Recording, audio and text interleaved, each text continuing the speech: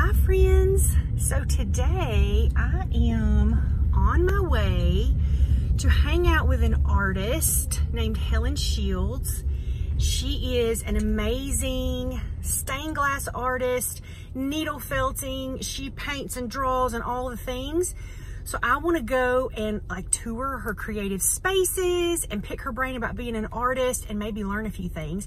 And I wanted to bring you along with me. So let's go see Helen. Meet Helen Shields. Hello. Helen is from the UK, as you might be able to tell when she starts talking. A little bit of an accent. Right, to us. Not to you, but to us. Yeah.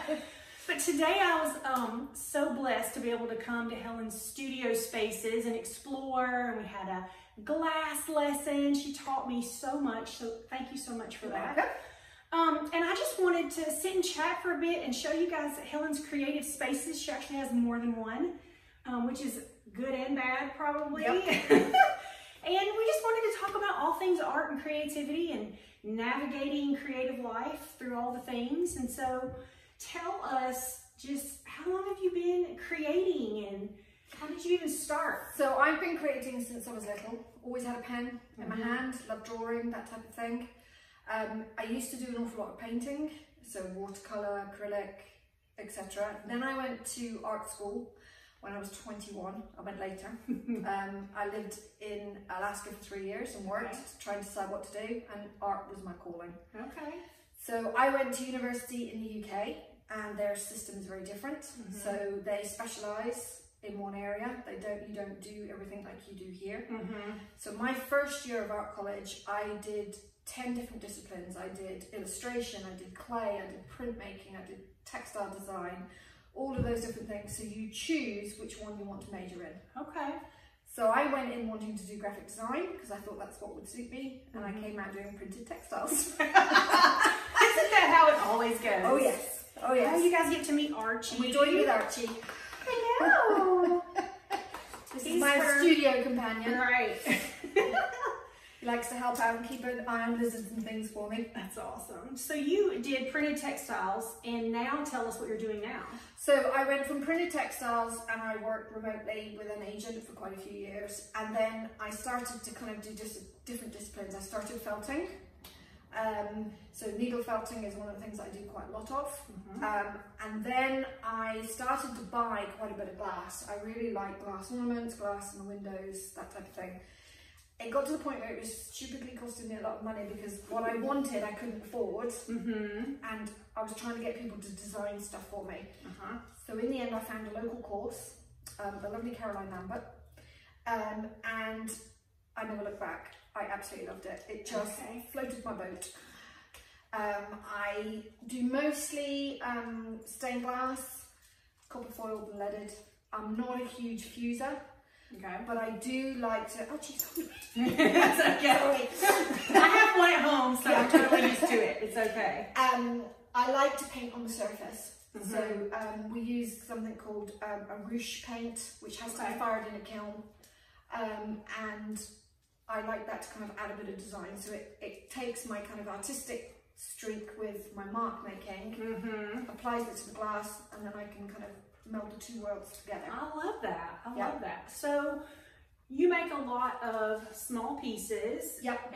But what's the biggest piece you've ever made? So the biggest piece I've ever made is 56 inches across by about 42 inches high. Wow. And what was that? That was a giant commission for the Air War College, actually for the SAS, which is the Space College down at Maxwell. Okay. And it was a great big kite with a set of wings over the front, their learning emblem, which is a Aladdin's kind of lantern type thing. And it had all of the course people's names on it. Oh, nice. Had clouds where they'd been. So it was a whole mix of leaded, copper foiled, and also painting and some etching as well. Okay, nice. That's amazing.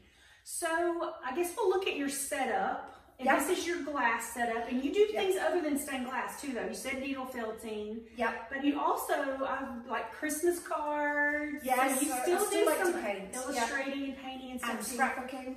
Yeah. I like scrapbooking too. Yeah. I think like any artist, I might have a bit of an addiction to art supply. I know. ordered some stuff that I haven't even learned how to use yet. And I'm like, because you know, it's a plus. Clay. So that's another thing I've started in the last year is I took a clay course. So I'm now starting to do ceramics. I'm lucky that my kiln does both things. It does glass and ceramics. So this is a Christmas present I've still got to work out, which is to be doing slips. So I will get to it. Okay, nice. I love it. You have all your glass. So yeah, so I have this big unit here, which has my bigger pieces of glass in, and then these are offcuts and scraps. I keep everything. I don't waste it. And then I have kind of a scrap bin for the very small pieces, which I pass on to studios if they want to do resin work or something like that with it. That's a good idea. Yeah, and then it's a corner of the garage. Too hot in summer, too cold in winter. Not enough light. But isn't that how it is? Do you know, I read a book a couple years ago about Stephen King, and he's creative, as we all know, a writer, but he started out writing sitting on top of his washing machine in his laundry room because he didn't have anywhere else to work.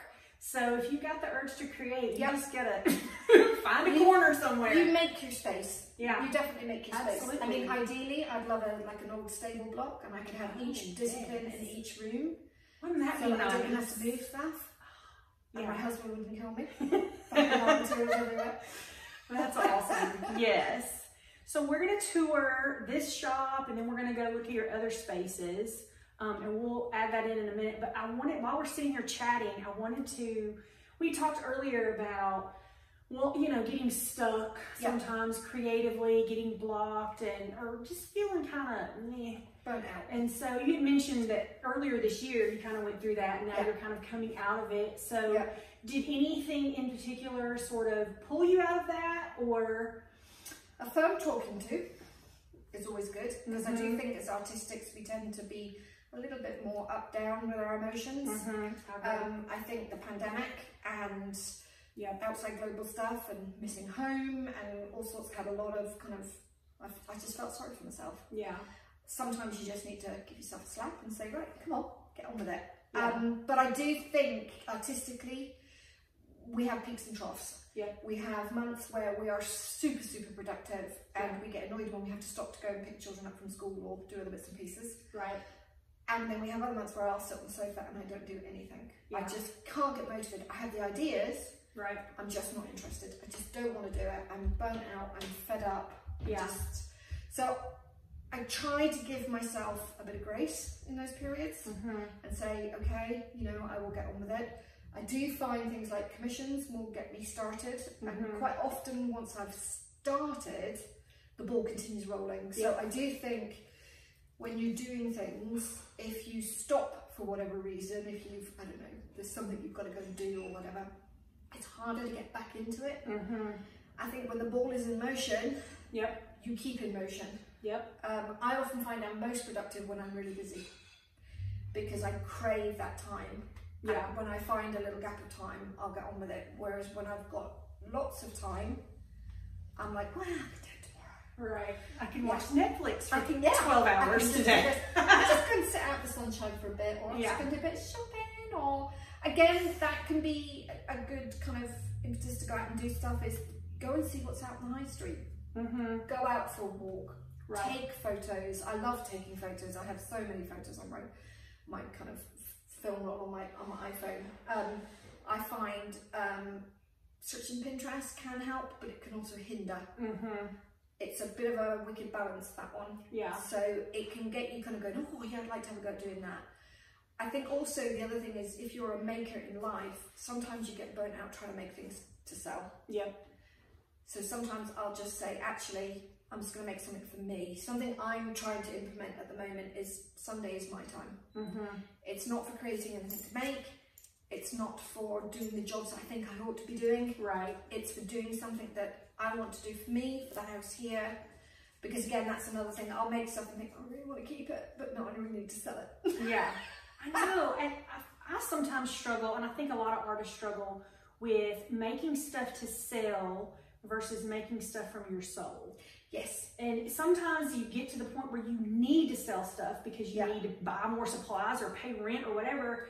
But then it starts to get to a point where it's almost, people can sort of sense that, and then less appealing, kind of. Your heart's not in it. Yeah. Yeah. And so, yeah, I think that we have to be really guarded and find the balance in that. And I also think as well that when you go down the avenue of making something that you hope will sell, quite often it doesn't.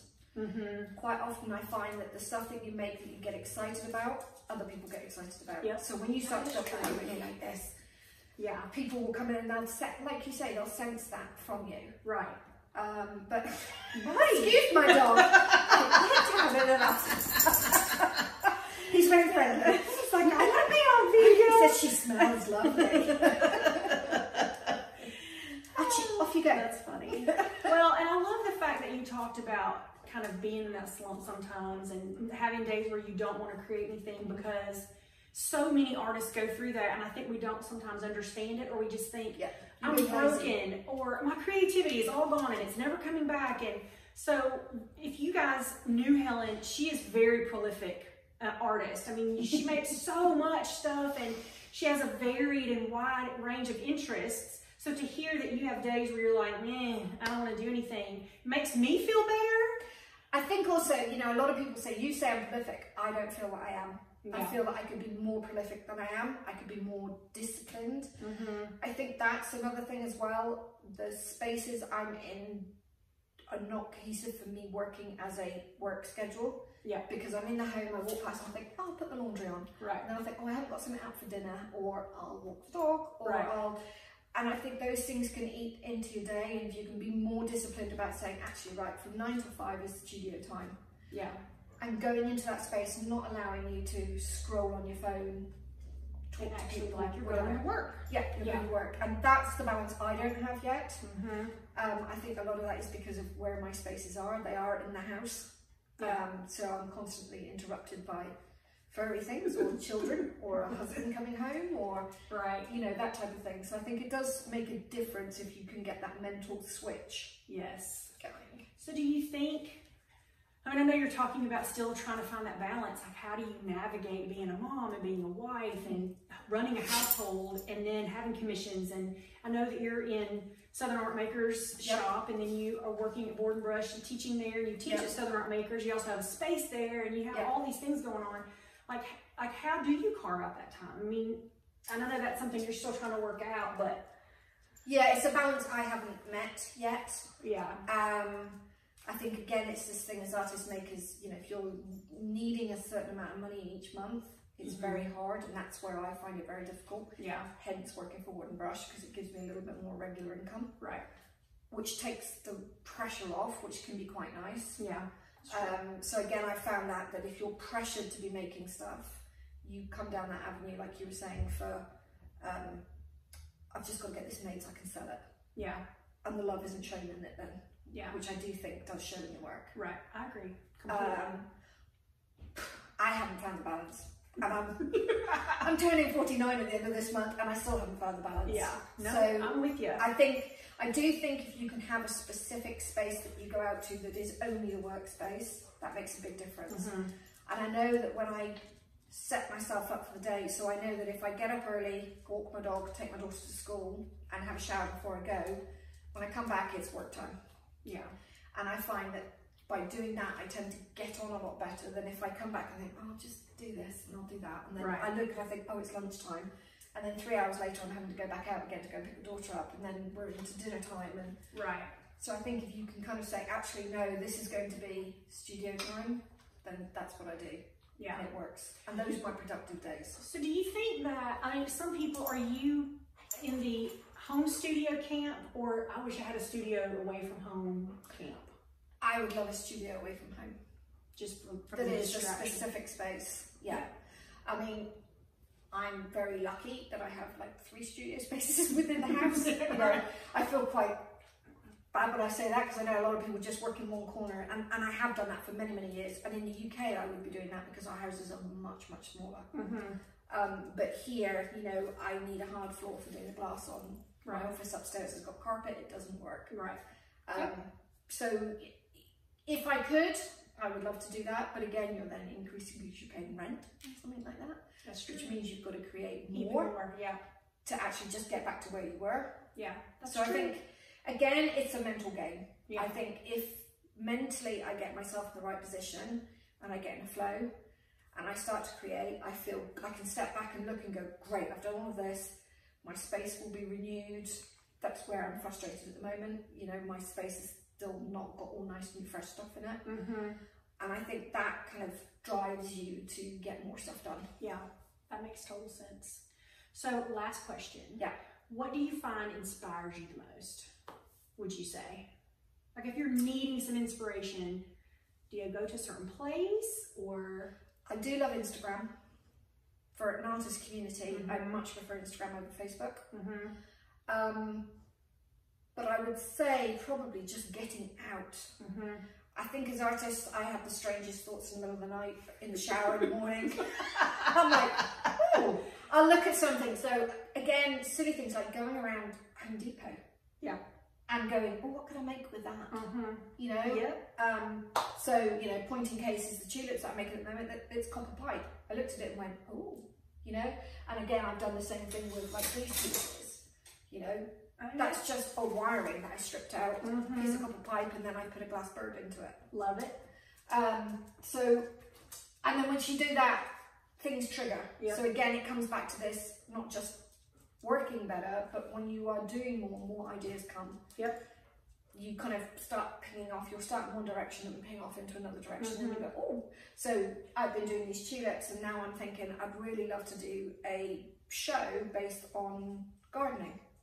So I'd love to do like a great big full-size glass fork, you know, with all of the trugs and onions. So my mum's got a big garden and she plats and hangs her onions to dry. Nice. You know, and I'm thinking, oh, that would look really cool in glass. So my mind starts rolling, and that usually takes me on to the next thing that I'm going to do. Yeah, love that. And it's all about momentum. Yeah. Once you gain momentum, and sometimes I have found in the most strangest of ways, I have to do something completely unrelated to the area that I'm trying to gain momentum in. And then once I start gaining momentum, I kind of come back. Yeah. So, you know. Again, artist friends. So, you know, yourself, Heather, you know, I'll go and we'll start talking, and I'm like, yeah, but have you thought about doing that? And you come back going, So artistic friends are huge for me. Yeah. You know, last summer I spent 2 weeks in quarantine in the UK, and it was with my glass instructor, Caroline, and it was amazing. Yeah. I came away from there buzzing. You're like, can I quarantine some more? Well, I'm trying that again this year. But again, because it's somebody's other's perspective, and if you know them well enough, like I do with Caroline, you can turn around and go, no, that's crap. And I think that's important. So important. Yeah, rather than somebody just goes, oh yes, it's lovely. I don't want that. I want someone to go, actually, that doesn't really work. Have you thought about doing this? Yeah. What about doing that? And that is a huge kind of boost to kind of say, well, I hadn't thought about that, because we all look at things differently. Yeah. So if you all said to us, I want you to go and paint a tulip, we would all approach it completely differently, and you'd have completely different end results. Exactly. So I think, you know, that's a massive thing as well, just having that artistic community around you, and it gets you wanting to make. If you start seeing people making lots of stuff, you're like, oh. So do you find when you're teaching that inspires you to be like, okay, I appreciate y'all, but now I'm ready to go back and make myself? Yes. So the people I love to teach most are children. Because they don't have any fear. Yes. They're not trying to get that picture perfect finished image that you're presenting to them as the class prototype. They will ping off in different directions. So case in point, felted pumpkins I did as a class back in the UK. And I had like lots of little faces on them and all that type of stuff. I had a little girl come and she went, I want to do a cat. And actually, when she'd done it, although I didn't copy her design, I came back going, oh, I really want to try. And it fired me off to go and do something else. To say, well, have I tried to do this? Have I tried to do that? Right. And I think that's definitely, you know, something that kind of fires me up. Yeah. Teaching's great, but it can also weigh you out. Yes, I can see that for sure. Excuse my dog. She really likes Belia. I know it's because I have one at home, and he's like, I can smell it. I have a friend. Right, enough. Yeah. All right, let's go take a look at some of your creative spaces. Okay. And I want to show them your house as well, because just the amount of color. Tell them the name of your social media and all that. So my name is The Colour House, which came about because in the UK, my little cottage is not very bland. Every room is a different colour, and we're talking bright colours. So I've got a red downstairs loo, I've got a pink kitchen, my bedroom's turquoise, my hall is yellow.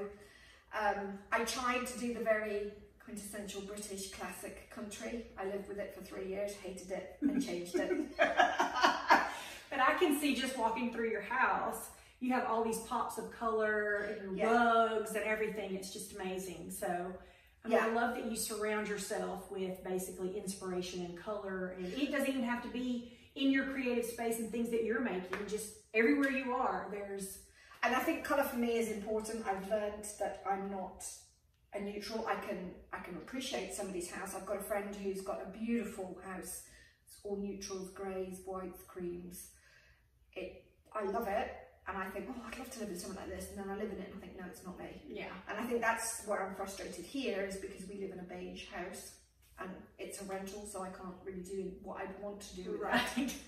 But I think it's important that you bring your things around you. Yes. Again, from other artists, from stuff I make myself.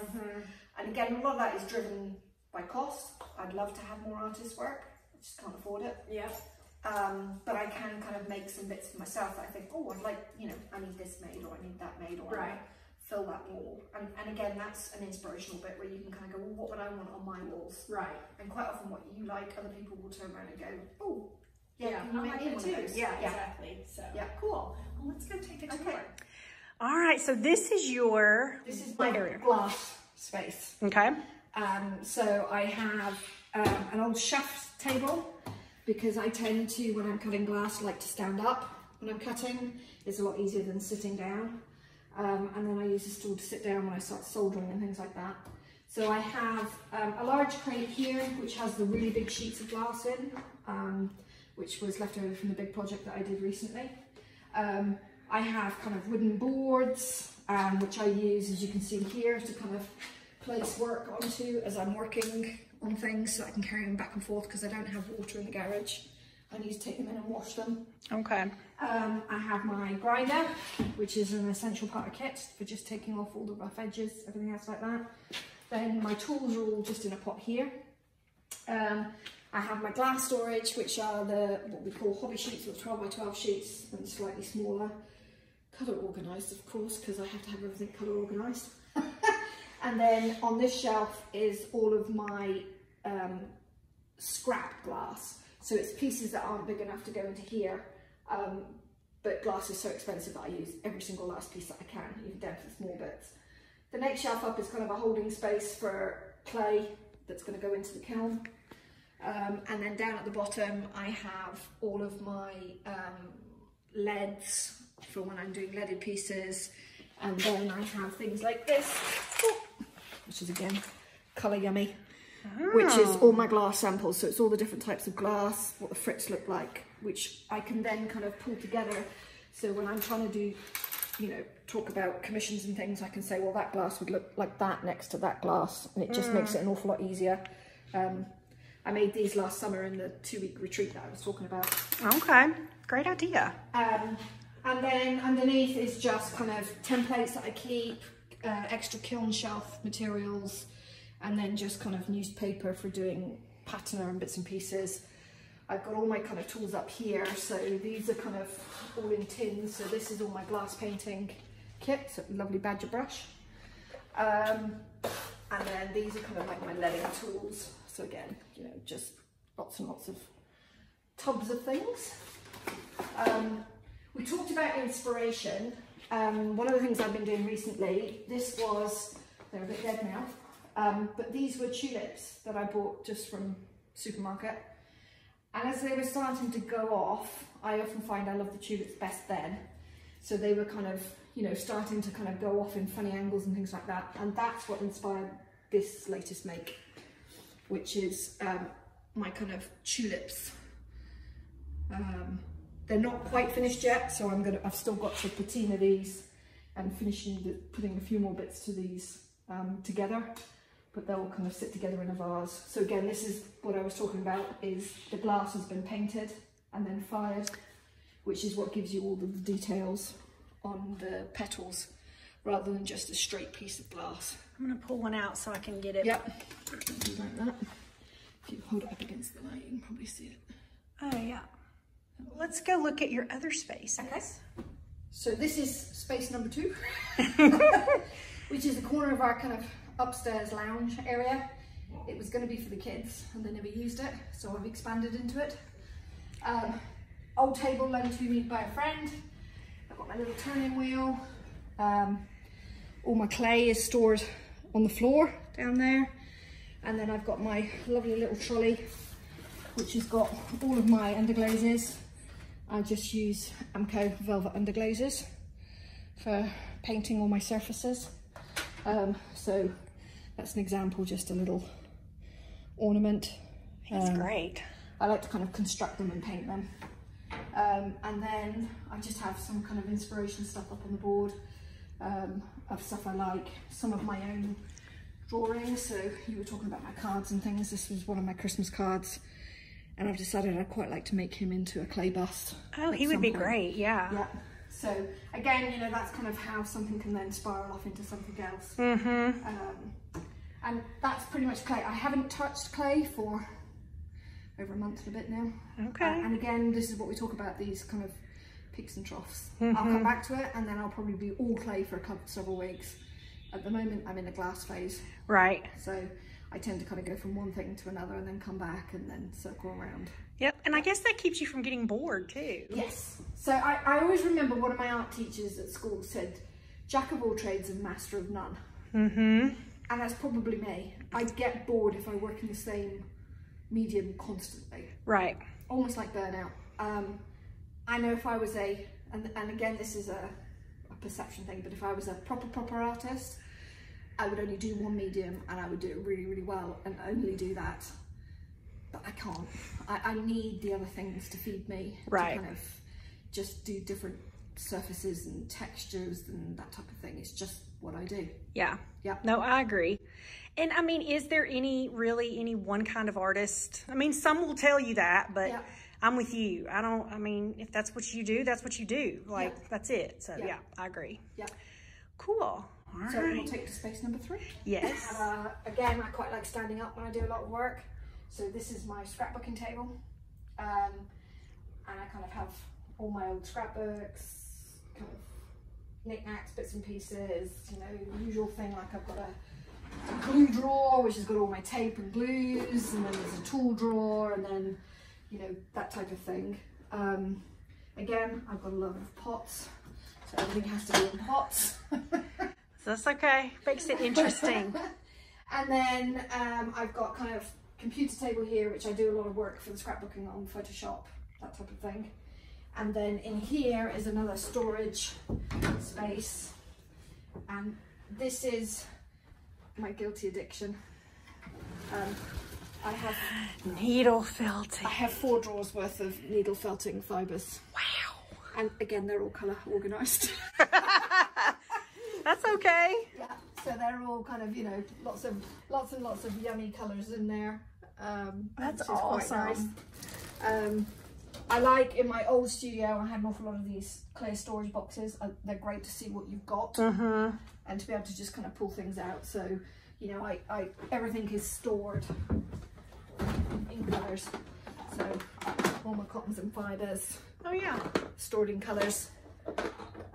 Just makes it quicker and easier to kind of pull out what you want. So when the kids were little, I used to do an awful lot of embroidery and sewing. I used to make kind of school gym bags and bunting and signs and wooden peg hooks and that type of thing. And then have kind of moved on from that since the kids have kind of grown up. Yeah. Yeah. So again, you know, this is an example. I'm working towards an Easter display at the shop.